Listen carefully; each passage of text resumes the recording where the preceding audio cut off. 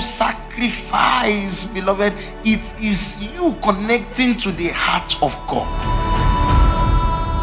Over you this year, may the Lord continually speak.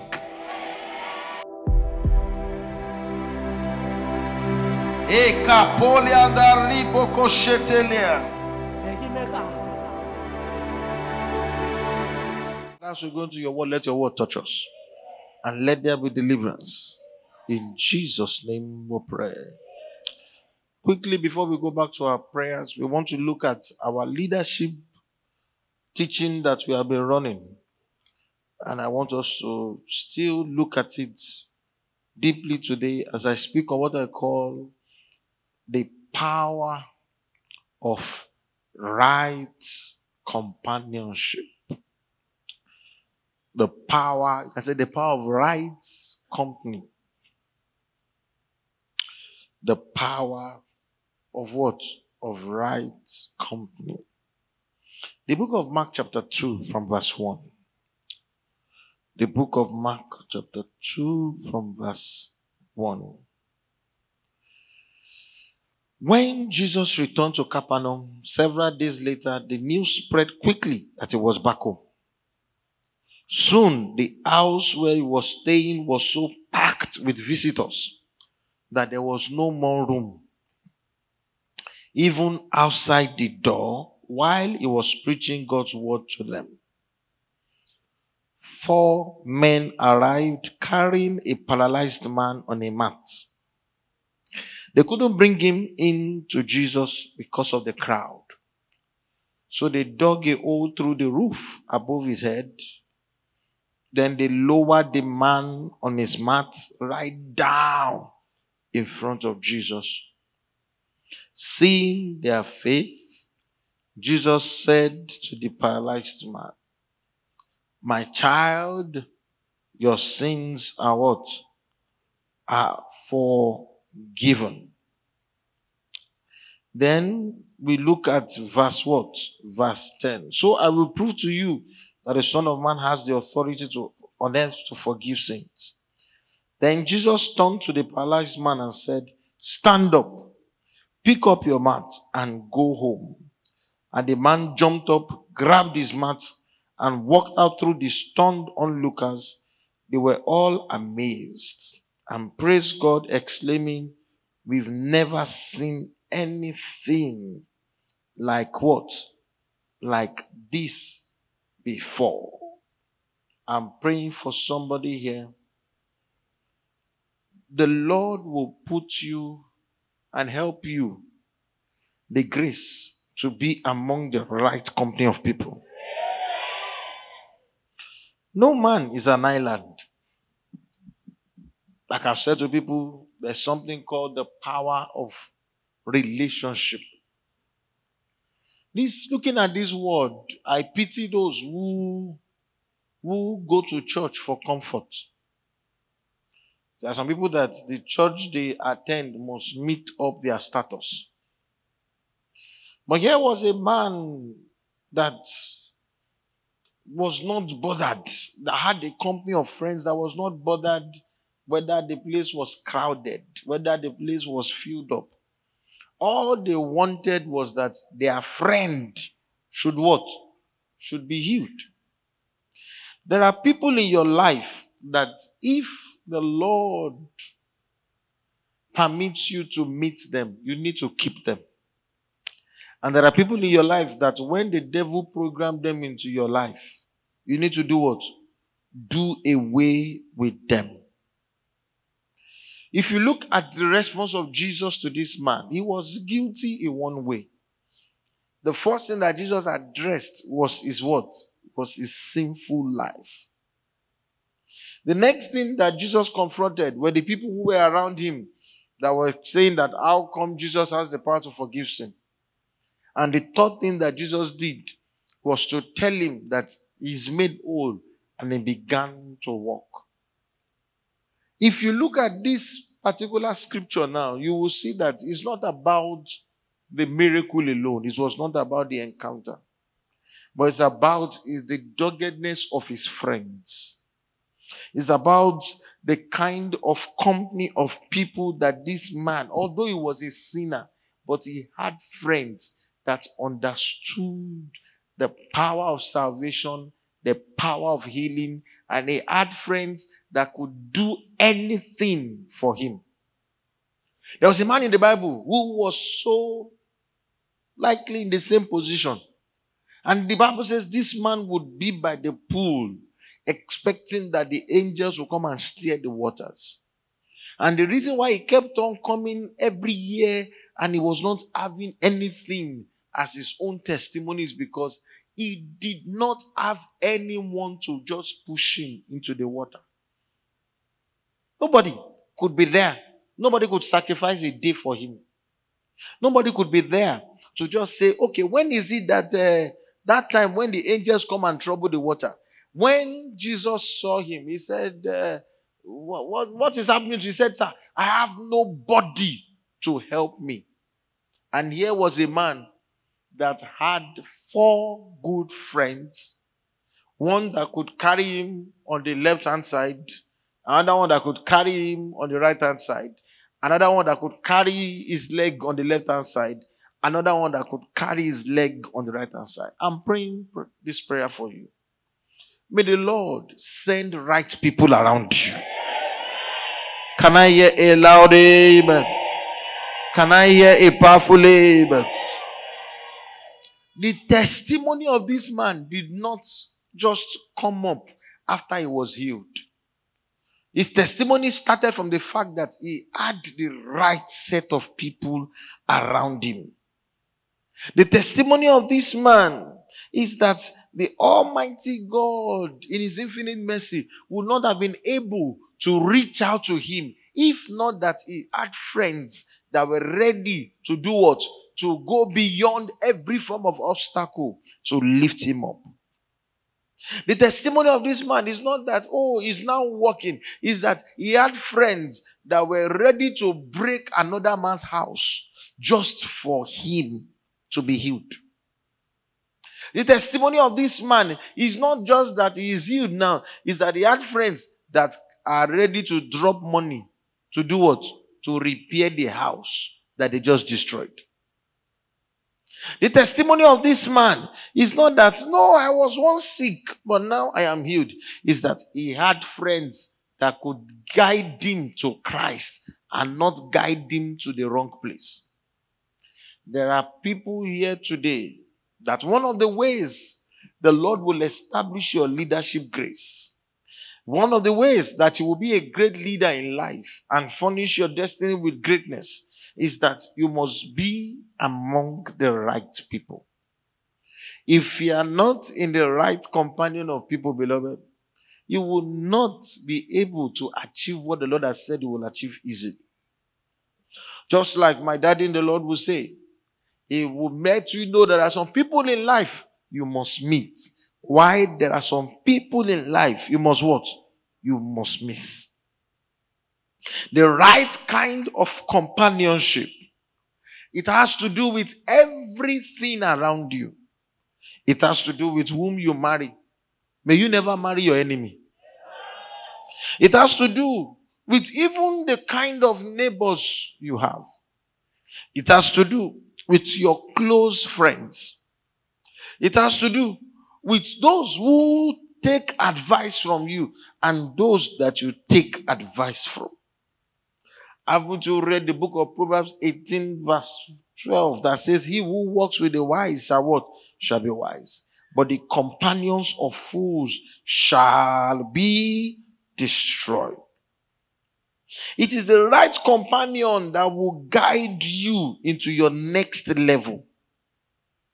It is the right companion that will position you where people will see you and recognize you for favor. It is the right companionship that will take you away from the circle of what I call selfish people, and you will now begin to be in the midst of selfless people. It is the right companionship that will let you have an environment whereby it's not just about greedy people who are thinking of themselves alone, but those that are thinking of you and those who are ready to do what? To put you first while they can wait. It is a right companion, beloved, that can help you fight what the enemy has denied you of. Imagine if David did not have the right companions, men who were ready to fight until he could sit on the throne, he would have remained a loner all his life. It is a right companion that made the 3 Hebrews children to say, we don't care at the blast of the whistle. You don't understand what it means? If you hear this thing, every one of you, you must bow. And they said, we are not going to bow. And you know what happened is that the king put them in a place like Tafawa Balewa Square, where you will see everything. And you now say, once they sound the alarm, all of you bow. And you know, in that kind of place, if you don't bow, you will remain standing. And these guys had the same mindset. They were 4 friends, but they had a friend in each other. You know, sometimes the reason why the temptation is pulling you down is because when one is weak, there is no other to lift it up. It's because when you are saying, I think I'm going to chicken out of this thing, there's nobody that is telling you that, well, by my revelation, God is with us in this thing. And those 3 Hebrew children, they were there. They did not bother. They said, well, if you like, sir, even if you like, throw us there. The fact is that we will not go into that fire. We are ready to go to that fire because we cannot deny this God. That is the power of right companionship. And when they entered it, like Daddy Joe was saying recently, just this past weekend, that not only did they were not burnt, they had the visitation of the God they were talking about.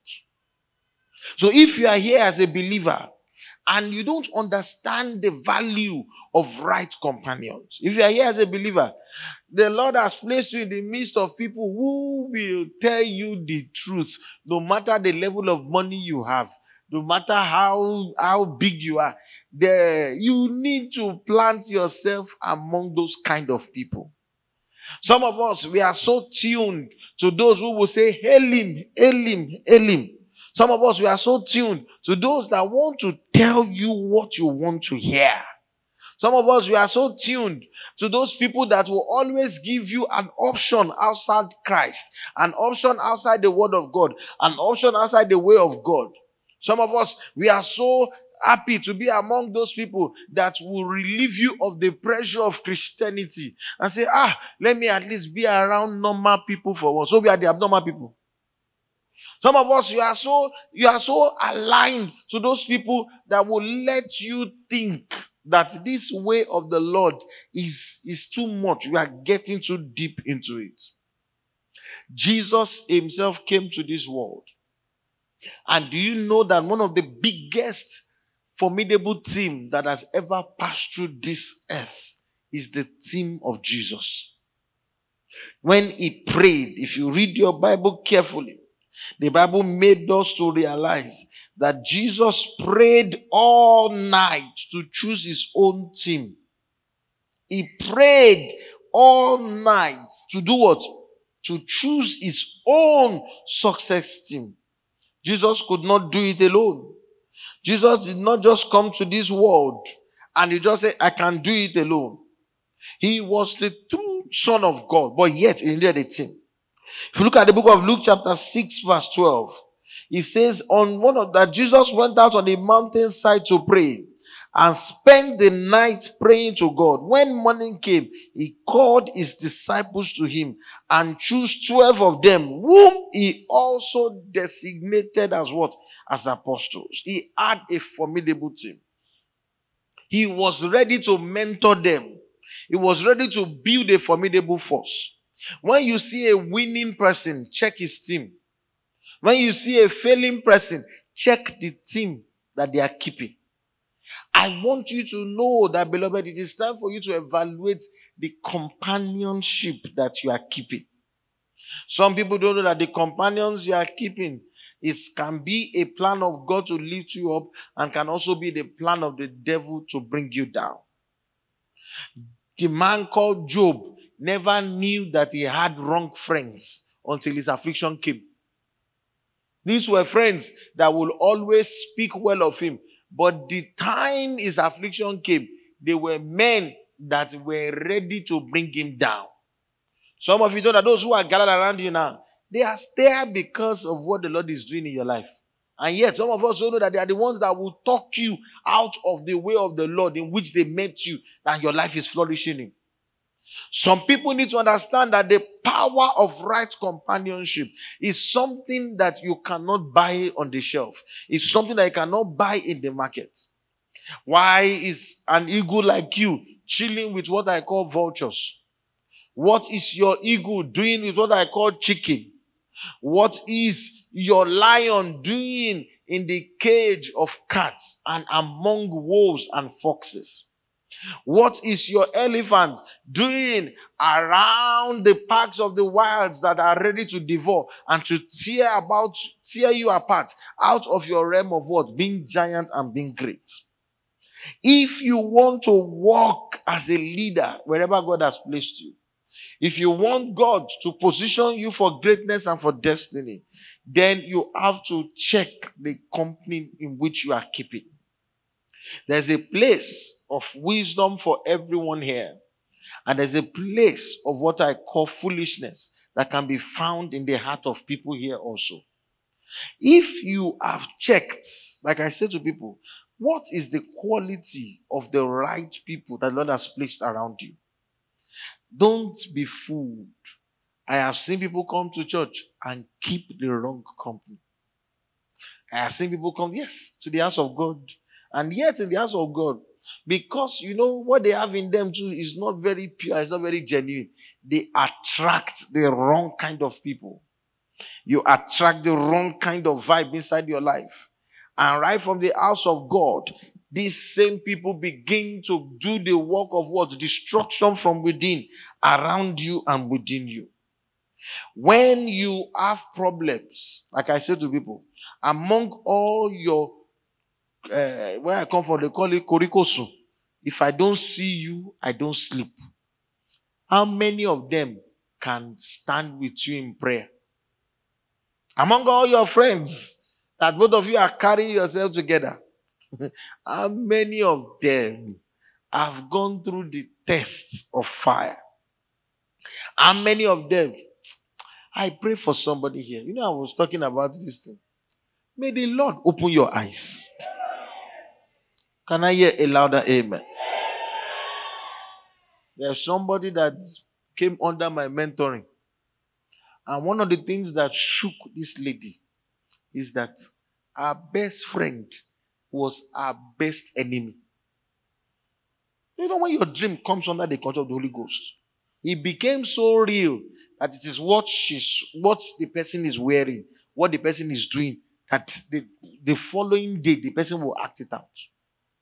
So if you are not keeping the right company, it got to a level that this person, in the saying my bestie, he even told the friend, come and walk in my office. Can you imagine? That, no, there's an opening here. Dragged the person there.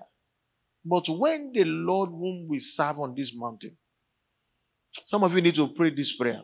My Father, throw your searchlight into my environment. Am I making sense to somebody here? Just let your searchlight beam on those I call my friends. The day the searchlight of God beams on them, some of you will rather say, let me be alone. Let me just be alone. But the truth is this. If you want to be a leader in your secular world, if you want to be a leader in your spiritual walk, you have to be careful of the companions you keep.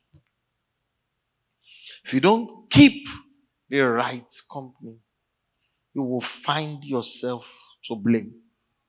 If you don't keep the right company, it is not about the strength of those people. Some of us will choose our friends by status. Some of us will choose our friends by those who can give you connection.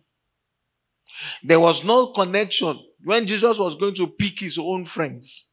He picked a fisherman. He picked a tax collector. Oh, thank God. Brother Luke, a medical doctor, who helped in writing some of these things. When he was going to pick, he picked ordinary mommy's boys. Jesus, can this my two children? He picked mommy's boys. When he was going to pick, he picked number one person that can jackpot when there's problem. But there was something that Jesus saw in Peter that others did not see. He said, on this rock will I do what? Will I build my church? And the gates of what? Of hell would not prevail. Peter never saw it, but he knew that there was something in him that others didn't have. So when we are looking at you as a believer, you need to pray to have the right companions around you. Oh, this club, this thing club, that one club, all those they are club. I'm telling you, one of these days, you will realize that it is just an arena of satanic deception. All these, we are moving in force. If you move us, we move together. If you shake one, you touch me. Let trouble start. You know that all what you are cherishing is all what we call fake life. The day you pick the right companion, that is the place you hear the truth of the word of God. The day you pick the right companion, that is the place whereby you go in smiling, but you come out frowning. The day you pick the right companionship around you, they are the ones that take you back to the word of God. They take you back. Some of you, you are walking in a place. Everybody there, you are the only born again person. Every other person there, none of them knows God. You say, it's better. All this born again now, they'll begin to show too much of God. Let me walk with these unbelievers. When the truth is this, when the chips are down, we will know who is on the Lord's side, and we know who is not on the Lord's side. So some of you don't know that it is the company of the right people that puts God first, even before you. It is the company of the right people, of the right ones that we are talking about. They are the ones that are ready to bend for you to climb on their shoulder so that you can see afar. Some people don't know that the company of this right people we are talking about, they might not look it. They might not look big. They might not look great. They might not look like everything. But one thing is that you can never deny the fact that they are very truthful and they will stand on the solid one. I have seen people who disapprove this right company and they go about the popular opinions. The truth is this, many years down the line, they are still forced to come back to that place. As I bring this word to a close, can you say I have the right kind of people around me? Even in heaven, the Bible talks about the 24 elders. Am I making sense to somebody here? Even God Almighty says, we say God the Father, God the Son, and God the Holy Ghost. If you are here under the sound of my voice, and you know that the Holy Spirit is telling you that this circle you are keeping is not safe for you. You are here, the Holy Ghost is telling you that this circle that you just met or you need to exodus off is not the best for you. This circle that will take you from fire and bring you to a place of smoke is not good for you. One of the mystery of Christ is that he calls you alone. The Lord does not call so many people. He calls you alone to himself. It's after he calls you to himself that he now begins to send men to you. Jesus had a personal call before he now began to call everybody unto himself. The same way, beloved, you must first of all be close to God. Then God will begin to draw the right set of people to you. God will draw the right kind of people to you. You yourself must be ready and be willing to take whoever God is bringing your way and to accept them. I've told you that don't think because you come to church, you will find the right people in church. The day you come to the church, know that the church is a madhouse. There are people who have different issues in the church. Even among the church people, you still have to discern for you to know which one is of the Lord and which one is a right company. There are people who come to church, and it's from the church that they now decided to start another journey onto self-destruction. The kind of company you keep determines what you attract spiritually. There are so many people that don't understand the power of what I call human energy. There are people that you get close to, and what they radiate back to you, that's a teaching already, is something negative. What comes out of them is very, very bad. There are people you get close to, and whenever they open their mouth to advise you, they advise you in flesh. There is no counsel of God on it. There are people that when you get close to, you just discover that good things begin to evade you. If God made Jesus to walk with those powerful 12 men, yes, one of them failed. Oh, it is normal. He fulfilled the wrong prophecies. So the fact that you are keeping the right company, say, that's how I kept the company of Christian ones. One of them was the one that took my boyfriend away, that took my girlfriend away. Oh, it is normal. It is normal. That's the truth. Oh, that's how I made friends in church. Before I know, my gist went outside. Oh, it is normal. That is normal.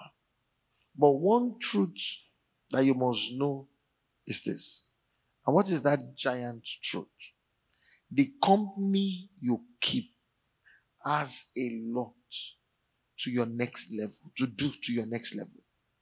If you are here, like I said to people, do you have people who can go on prayer and fasting for you? Do you have people who can deny themselves for you to be lifted? Do you have people who can break down, who can take you to say, no, Jesus, this person must what? Must receive help. Or all those you have are those who are just fair weather people around you. People that just cry to you, we hail you, we hail you. But they're not ready to tell you the truth about yourself. I'm praying for you. In the name that is above every other name. May the Lord give you the grace to keep the right company. Rise up on your feet and say, Father, can I hear you say it loud and clear? Put your searchlights. I can't hear you say it loud and clear. Say, put your searchlights on everyone around me. In the name of Jesus. Can somebody pray that prayer? Can somebody pray that prayer? Holy Spirit, put your searchlight on everyone around me.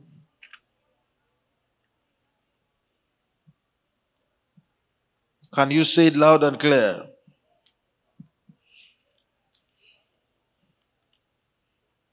Can you say it loud and clear?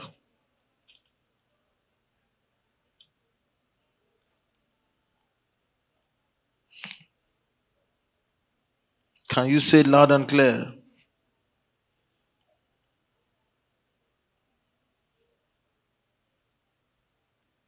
In Jesus' name we pray. Close your eyes. Say, man of God, how do I choose the right company? It's for you to be close to the ears of God. Put your ears, for you to be close to the mouth of God. When God whispers to you and says, this one keep, this one trash. When God begins to show you things, remember we say controlling your night. When God reveals things to you, that is how you will keep the right company and flush out the wrong people. So many people short-lived their stay in positions in secular companies because they kept the wrong set of people. So many people, their marriage scattered because they kept the wrong set of people. So many people could not get to where God wants them to be because they kept the wrong set of people. I pray for you. From today, may the Lord sift evil friends away from you. Do you know what I'm talking about? Aha. I say it again. May the Lord sift away all those that are not meant to be in your life in the name of Jesus. I pray. May the Lord take away. There's someone here. There's somebody who is telling you that you are taking Jesus too much. You know yourself. And the person is very close to you. You don't need any what? Any microscope to know. There's somebody, I was speaking to somebody, he said, man of God, said, when I came to this MFM, not this battle, said, somebody there told me and said, do you think everything here is just MFM prayers alone? He said, let me take you to where you can go and serve waters. Yes. And they were telling the lady when she joined there too. He said, but man of God, today, this person that is serving waters said the life has gone bad. I'm talking of 3-4 years ago. From the church, you want to take somebody from church to go and what? To go and serve the waters. I pray for you. Anyone that you will meet and will drag you down the ladder of leadership. Anyone that will take you from the place of spiritual leadership to the place of spiritual destruction. May the Lord separate you in the name of Jesus. Everyone under the sound of my voice, I pray for you. The power for you to choose right. May the Lord give it to you in the name of Jesus. Anyone here that among your team members, there is a sellout. There's someone who is working to bring you down. Whether where you walk or where you are heading, I pray for you. Within the next 72 hours, let God expose and disgrace them in the name of Jesus. It is well with you. Say power to choose right friends. Say power to choose right companions. Say fall upon me now. In the name of Jesus. Can you pray that prayer? Can you pray that prayer loud and clear?